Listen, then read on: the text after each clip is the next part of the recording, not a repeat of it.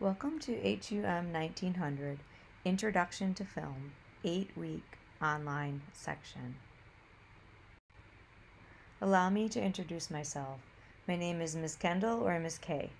I'm the film faculty member at the Royal Oak and Southfield campuses. This course is 100% online and asynchronous. It does not meet on campus or in a classroom or through Zoom. Assigned films. Students are solely responsible for obtaining and watching assigned films. JustWatch is a source that I use to find streaming options. There's even an app. What to expect.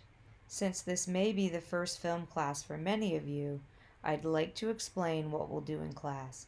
It may be a different approach to film than you're used to. Viewing film critically.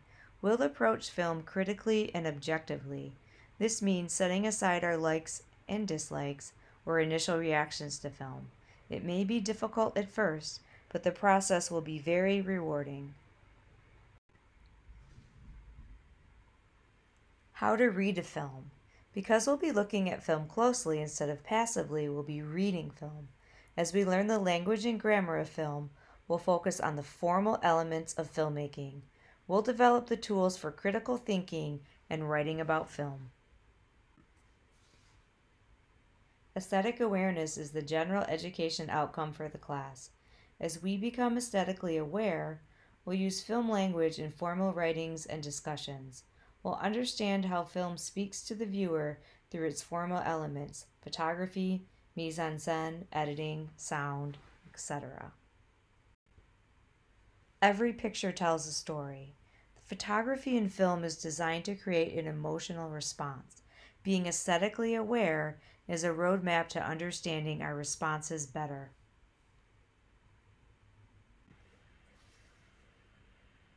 Analyzing an image. We are given information about the subjects and the setting. Look at the clothes the young ladies are wearing. Consider their body language, the setting, how much of the picture is sharp and in focus. Developing aesthetic awareness allows us to measure our reaction to the image. We can confidently say the subjects know each other. The setting is rural. The time period is not present day. The young ladies are the focal point.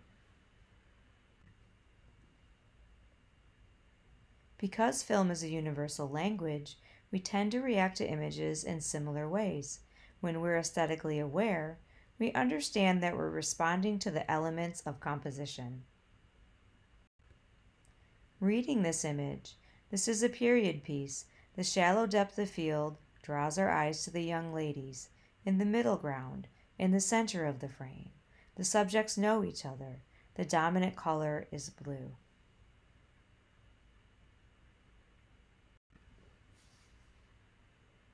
Expectations about what a film is or should be come from our experiences with film and are largely subjective. Since no one is born knowing what a film is, let's consider how would we explain film to someone who's never seen one before. Imagine you tell someone you're taking an online film class and they say, "What is film?" I know this is a stretch. Let's have some fun and use our imaginations.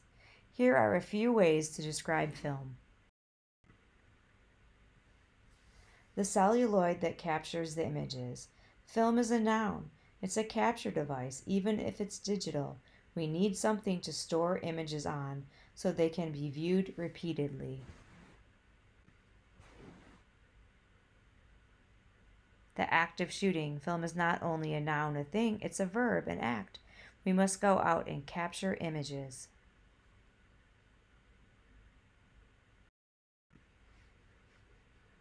Film is an artistic medium. Perhaps we forget because we think of it as an escape, or we base a film's importance on how much money it makes. As we begin to view film objectively and learn film grammar, the images will take on a deeper meaning. Film is an industry. Film is one of America's largest exports. We export film and media worldwide.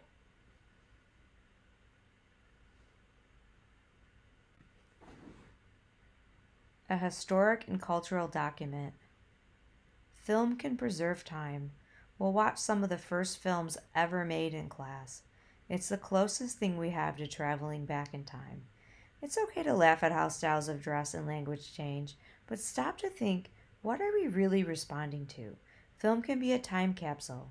It allows the viewer to investigate the past with amazing clarity and insight. What's captured in a film is a representation of culture and society. What will film look like 100 years from now?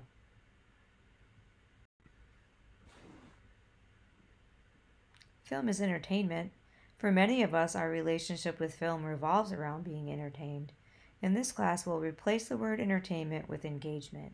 Film in this class is used to inform and teach us something. A method of storytelling.